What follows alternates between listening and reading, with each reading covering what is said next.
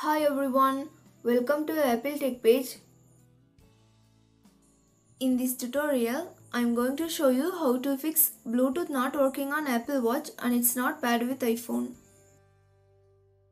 Solution 1 is enable airplane mode and disable it.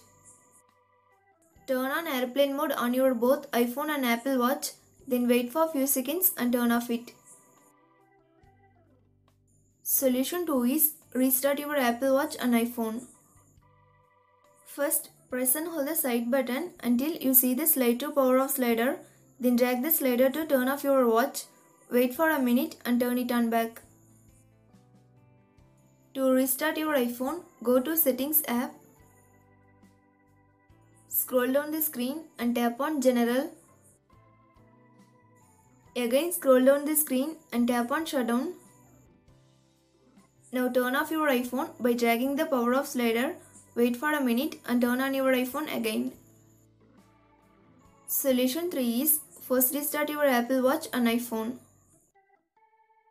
Press and hold the power button and digital crown at the same time until you see the Apple logo. If you are using iPhone 8 and later models and iPhone SE second generation, then do the following steps. Quickly press and release the volume up button. Next, quickly press and release the volume down button. Finally, press and hold the side button until you see the Apple logo. If you are using iPhone 7 and 7 Plus, then do the following steps. Press and hold the sleep or wake button and volume down button at the same time until you see the Apple logo. If you are using iPhone 6s Plus and earlier models, then do the following steps. Press and hold the home button and side button at the same time until you getting the Apple logo on your iPhone screen.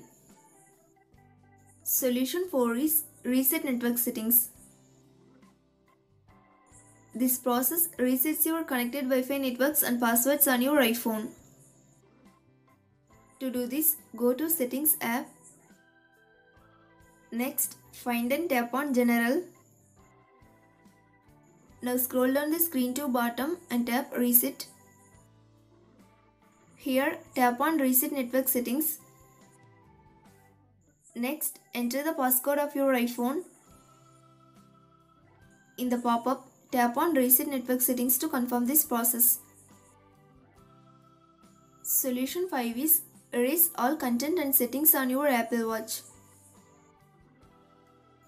Press and hold the both side button and digital crown for about 10 seconds, then release these both buttons when you see the Apple logo. Wait a second, then hold down the side button until you see erase all content and settings. Tap it and tap on green tick to confirm this process. Once the process is done, pair your Apple Watch to iPhone again. Thanks for watching. Do like, share and subscribe to Apple Tech page.